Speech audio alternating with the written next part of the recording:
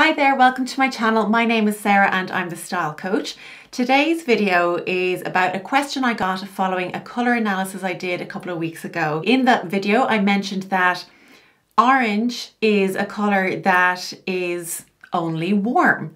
So if you know a little bit about colour, if you study art or anything like that, or you're into colour analysis and you watch loads of those videos, you'll know that colours can be made cool or warm by adding blue to make them cool, yellow to make them warm. So therefore, why can't we do the same with orange? Could we not do the same thing? So what I'm going to do for you today is demonstrate using paints how orange changes when we add yellow and when we add blue as a little experiment to see what happens, because it can be a little bit difficult to articulate maybe through words. So I'll just demonstrate it and talk you through what I'm doing with the paints as I go.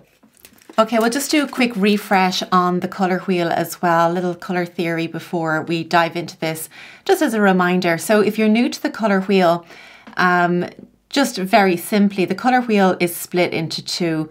There's a warm side and there's a cool side. The warm side starts from red through to red, orange, orange, yellow, and yellow, green. So all of this side, they're naturally warm colours. As we move across to the other side where we've got green, blue, blue, violet, violet, and red, violet, these are becoming cooler colours over here. So I could go ahead and mix my own orange using crimson red and medium yellow. But you know what? I already have an orange, and so I'm just going to go ahead and use that to keep things simple. I'll just squeeze out a little bit here so we can work from this. And I'm going to take my yellow and just pop a little bit on for mixing in a moment. And I'm going to take my blue and do a little swatch out there too. So you'll notice here that I've been playing away with orange already, but I want to demonstrate to you what happens in real time as we start to mix these colours. So just to show you, orange by itself, okay, beautiful warm colour made with two other warm colours, red and yellow. Okay, so this would be pretty difficult to wear for somebody who's got cool undertones because it's made up of two warm colours. But in theory, we should be able to add blue to this colour in order for us to make it cool. But I just want to demonstrate to you, if I added yellow, what would that look like? So let's take a look.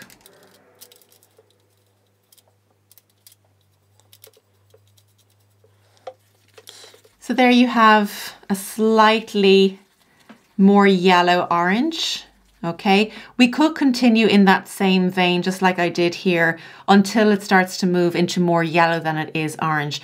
But really, you know, it's the color of a sunset. It's really warm colors all the way through. It would be difficult to wear this if you are cool undertoned. It would start to bring out a yellowness in the skin, which is not terribly desirable. Okay, this time I'm going to take my pure orange, but this time I'm going to mix it with a little bit of blue. So we want to see this gradual turning of the orange through to blue, and to see if that actually turns the colour cool. So we're going to get the majority here in orange. And I'm going to take just a little bit of blue to start with. Okay, a little bit of blue and mix that through.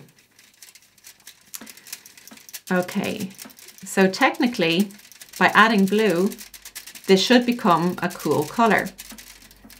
And the more blue we add, the cooler it should get. So right now I've just put in a small bit of blue. Let's see what this looks like. Okay, so what you'll notice here is that the color has gone more brown than it has blue, and it still has that orangey warm tone, something that you'd find in the autumn palette probably, or even a spring palette. So we definitely haven't reached that coolness just yet. Let's go ahead and add in some more blue. Okay, a little bit more this time. Give it a good mix through.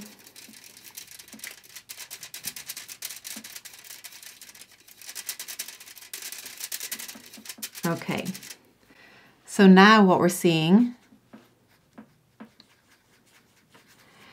So this is becoming more of a forest green than it is anything else right now.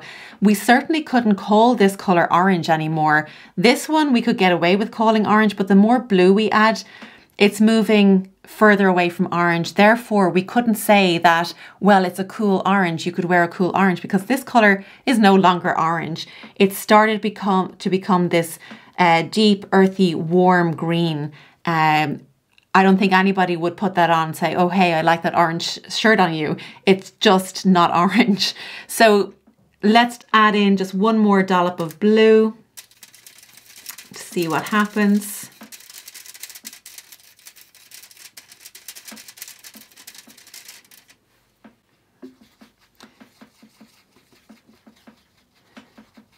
Okay, so now we're definitely in a green space here, and still, you can still see quite a bit of warmth in there.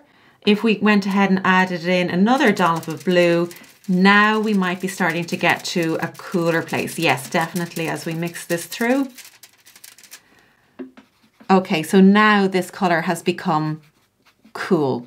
We've got more blue than anything else in this colour, but it is a long way off from where we started with this orange. So I hope you liked that little demonstration of how orange simply cannot become warm. It literally changes colours into brown, which, you know, you could lean into an orangey brown, which is still warm. But really, the more blue you add, it starts to become far away from orange and is no longer orange, really, and starts to become these more warm greens. And then as we move into more blues, we get that blue-green. And so I hope that demonstrates why orange is purely a warm colour, and a lot of people would struggle to wear orange.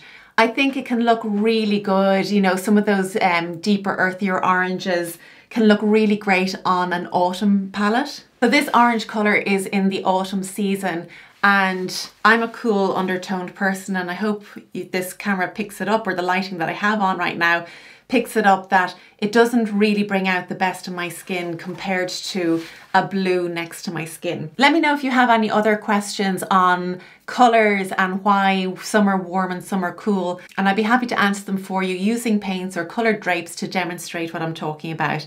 Stay tuned also for more colour analysis videos. They are on the way. They just take a little bit of time, and I need to get people on board to be on YouTube, which is not always easy. But that's it for today's video. I do hope you liked it, and if you did, please give it a thumbs up, and I'll see you again next week. Take care.